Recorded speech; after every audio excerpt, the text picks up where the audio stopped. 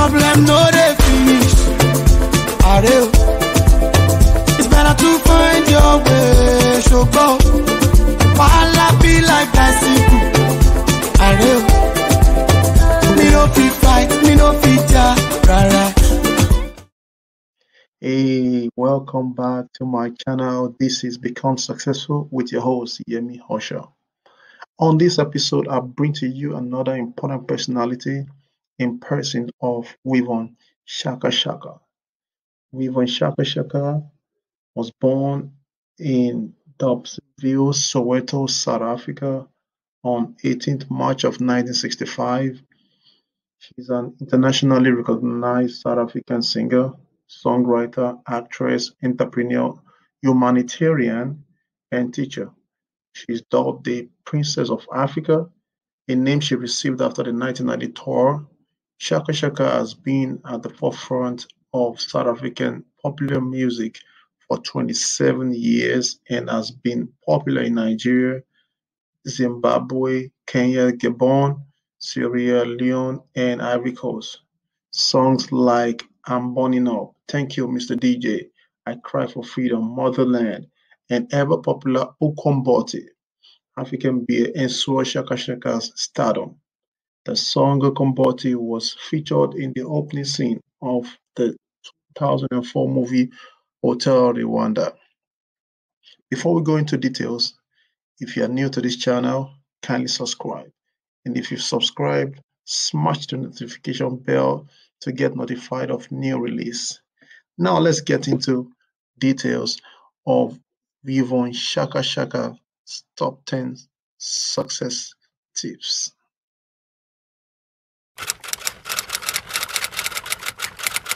Incredible celebrity in South Africa. All these things, I mean, it's a lot of pressure on you, isn't it? It is. It is it's lots of pressure because, growing up in Soweto, during apartheid, and, having a father who died when I was 11 and mom being a domestic worker, I must say, as a young child in Soweto, you never saw the light at the end of the tunnel because you didn't know if you will wake up in the morning, your house will be bombed, you'll be shot or anything.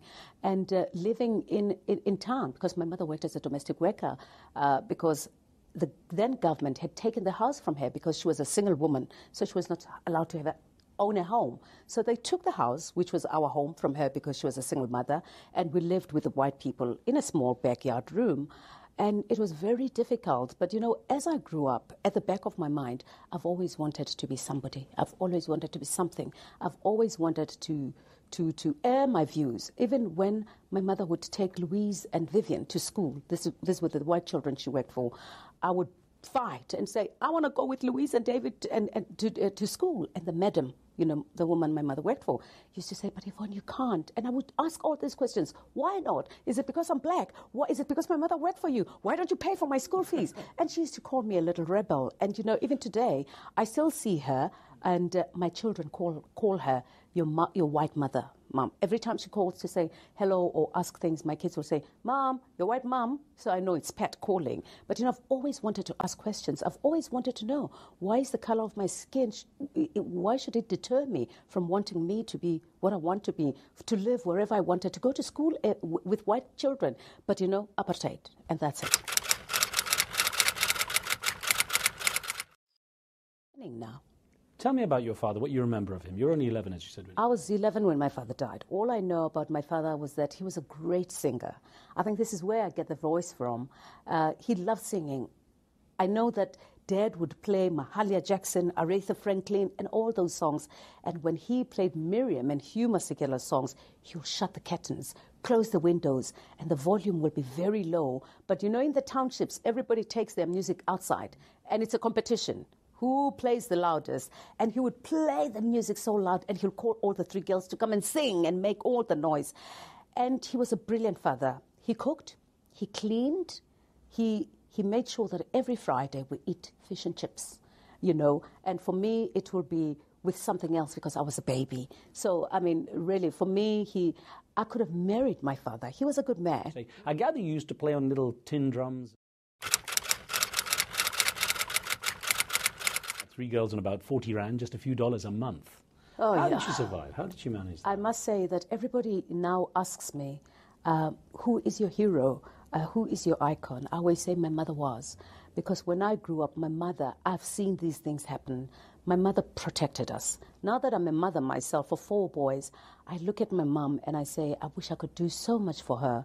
Mom protected us because we were 3 girls and her. So it's 4 women in this house without a brother, without a father. Any Tom, Dick and Harry would come and try to take advantage of us. But Mom protected us with absolutely everything. She was there to make sure that we were not going to go and beg next door for food, or we were not going to go and find a Peter or a Ritz to make you feel good and give you $1, because every girl wants to look good. Every girl wants an extra money. Every girl wants extra shoes or to look beautiful. But Mom made sure. She used to say, I will sell my shoe to make sure that you girls have got absolutely everything. Mom would take her food from work and bring it home for us to eat. And for that, she's my hero. She protected us. She was there for us with the 40 rands, which is less than $5. She made sure that we had food, we'd gone to school, and we'd been clothed from that. And I look at her and I think, really, I'm the woman that I am today because of her. As a teenager, you got a bit of a break when you appeared on television as the first black child, a teenager on South African TV. Sugar Shack talent show, 1981. Yes. Tell me about that experience and the impact it had on your life. I must say that Sugar Shack had a great impact in my life because when a guy called Bernard Joffe came to Soweto, a lady that I went to church with said to me, Yvonne, I know you like acting, you like singing, you like reading, you like doing all sorts of things. There's auditions. And I thought, what is an audition? I've never heard of that name. He said, this woman insisted, says, I know this guy, I work for him or something like that, I can't even remember, but they'll be coming to Soweto, they're looking for young girls and boys who've got talent. And I thought, what's going to happen? What are they going to do with us? They're going to pay you, you're going to be on TV. And I thought, on TV? We don't have TV, there's nothing.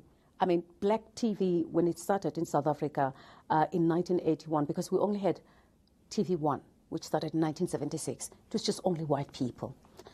And so I thought, okay, I will go for the auditions. And I went in. It was hundreds of children. Long ago, things were done amazingly. When people were advertising, they'll go with a loudspeaker and go, hello, hello, on the 12th, on the 13th, we'll be coming to Soweto. We need kids to... And, we'll run after this car because everybody wants to hear what is happening. And it was amazing. The hall was packed. And the guy sat there. We saw cameras, we saw lights, and we were like, what is happening? Are we in a movie here? I mean, every child thought they wanted to do something. And Bernard Joffe, just said, okay, those who can sing one side, those who can dance, and he, separated us. And I guess I was very lucky because when the whole program started, I became the first one. And when I met Bernard Joffe and I asked him, he said to me, Yvonne, you came in, you had this smile on your face, and I don't know, this twinkle in your eye. You were not the most dressed girl. You were a little bit shabby, but neat, clean, and I said, but remember, I was a poor man's daughter, man. And he said, but you just had all what it takes. And that's why when I thought we'd do the program, you would be the first one. And that really, for me, was amazing. But it did not do anything to me because we never had TV at home. There was no ways I could watch that. But he paid us lots of money. I managed to I was richer than my mother because I earned 500 rands, which is, I think, $100. Yeah, that was a year's salary for my mom. And I gave the mother to my mom. And, I mean, she helped. It helped. It paid for my school fees, my sisters. It bought clothes. And that was amazing. I had things that I never thought I would ever have. How did your mother feel in general about you singing? Still studied very hard. You were very academic. You got 2 diplomas. You were at the University of South Africa. You got one in management, government administration, one before that in adult education. You studied speech and drama at Trinity College in London. You had quite an academic career. So I guess you were, I don't know, was it like a backup in case? My mother wanted me to be a lawyer. And when I started singing, she was not happy at all. And I've always wanted to be a chartered accountant because I loved counting. I always made sure that my books balance. And when I started singing, I saw this whole fame coming, all this money coming. As a matter of fact, I built my mother her very first house, big house, because we lived in the government houses. And I said to my mom, just to entice her and just say to her, I'm still your daughter. I'm not going to go astray, and I'll be what you want me to be. Because she's always said, I'm a domestic worker. I don't want you to end up like me. Your father died when you were young. So I really want you to go to school and fend for yourselves and not depend on men or anybody. So, Mom, with what she wanted us to be and with very little education that she had and still aspired for us to be better people. So I thought, you know what, I have to make her happy. But it's not going to be for her. It's going to be for me. So for me, I thought I have to have something to fall back on. So I sang. I'm in love with the DJ. Within 5 days, it sold 25,000 copies. And money was coming. People were starting to recognize me. People were waving. People wanted autographs and things like that. But I just said, what goes up must come down. I then thought, I have to go to school. Well, not bad for a girl from Soweto, of course. To go to school. Well, not bad for a girl from Soweto, of course, performing in front of presidents and royalty and heads of state, but also collaborating with some fantastic global artists, other global artists like yourself, Ali Lennox, Bono, Youssou N'Dour, Angelique Kidjo. And I wonder how much that has also enriched your music, hearing that kind of blend. I think when I grew up, you've heard about Annie Lennox, you've heard about so many people, and you thought, I would never meet these people, the Miriam Makebas of this world. But, when my doors opened, when I started performing, because for me this is how I would air my views, this is how I disseminated information out to the world and to the people. And when I met people like Annie Lennox, like Youssou N'Dour, like Angelique Kidjo, by the way, she's like a madcap. She's just she's amazing. Yeah. When I go with her in Johannesburg and in Sandton, and she's like, is this South Africa? Is this Africa? She's just an amazing, amazing lady. I really look up to her. Really, for me, it has made me a better person. It has made me understand other people's cultures and other people's music. Because, for me, music, it's arts and culture. We're all different and yet so diverse, and yet we all speak in one voice, which is music. It's amazing, Yvonne. You had such fantastic experience.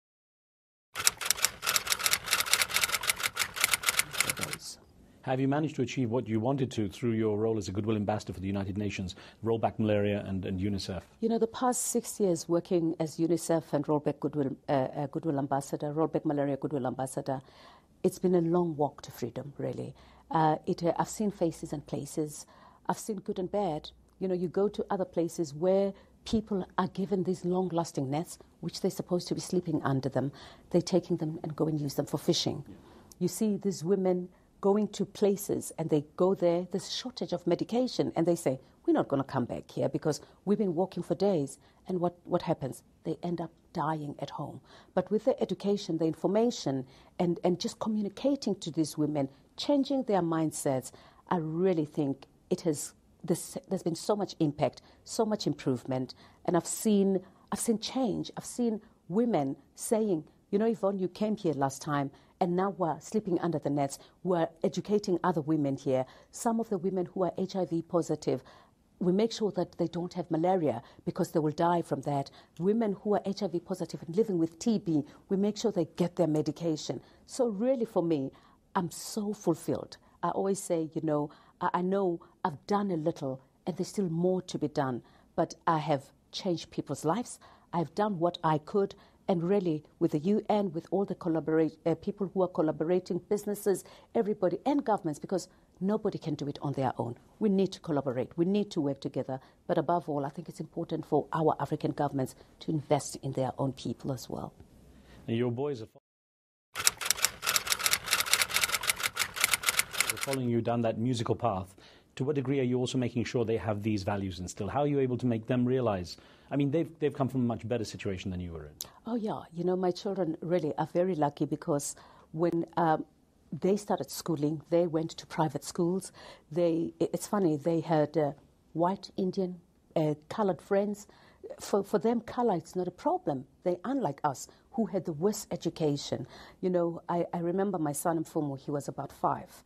he's very frightened of dogs. He had gone to visit his white friend, Mark. He'd been sleeping over there, and he really hates dogs. And he went to Mark's house, and little Mark with little Mfumu, the dog comes, and Mfumu starts screaming, and Mark says, no, Mfumu, don't scream. The dog won't bite you. It bites only black people. Oh. So Mfumu looks at himself. He thinks, oh, am I black? Am I not? So he comes home. He's so happy. Mom, Mark's dog didn't bite me. It only bites black people. I said, darling, you are black. He said, no, but it didn't bite me. I said, but really, you are black. So it probably was happy to see you. And so don't be frightened of dogs anymore. But you are black, and I want you to know that and respect that and be happy, for who you are. But, my children don't know color. They've grown up after we've had our freedom. And to them, black, white, and yellow are the same, because I think that the grounds have been leveled for them by those people who really died for us to call South Africa home. I always walk tall and say, I may be the citizen of the world, but first I am a proud South African because of people like Mandela, Oliver Tambo, Steve Biko, who really fought for us to have equal rights, to have equal education, even though we didn't have, but our children. So it makes me very proud because I call my country a rainbow nation, and it really is. You've seen so much, of course. You've seen the downfall of the apartheid era. You've achieved so much as a musician and so on. What's left on yours? I mean, you have a busy schedule anyway, but what's left on that tick list of things you want to do? As I said, I've really tried to help and close the gaps here and there. There's still so much that needs to be done. People, as a South African, I can say we fought apartheid, and we were able to transcend and be South Africans, all of us, without very little bloodshed. Some people really died, and now I look back and I think there's people who have to walk hours to go and get medication. There's still people who don't have safe, clean drinking water and sanitation, houses. There's people who still live in shacks. That is not acceptable in this day and age, when the tools are there, when we are living in this whole global era. We need people to invest. We need donors to bring in the money. We need the recipient countries to say, we've got this money, use it correctly, use it appropriately, use it to the people who need it the most. So for me, really, it's just working with different people, those who want to make people's lives better. Because if we can get our health and our education system, I think when people are healthy and when people are educated, really, then all countries can then start saying, we've got it right. How would you like to be remembered? How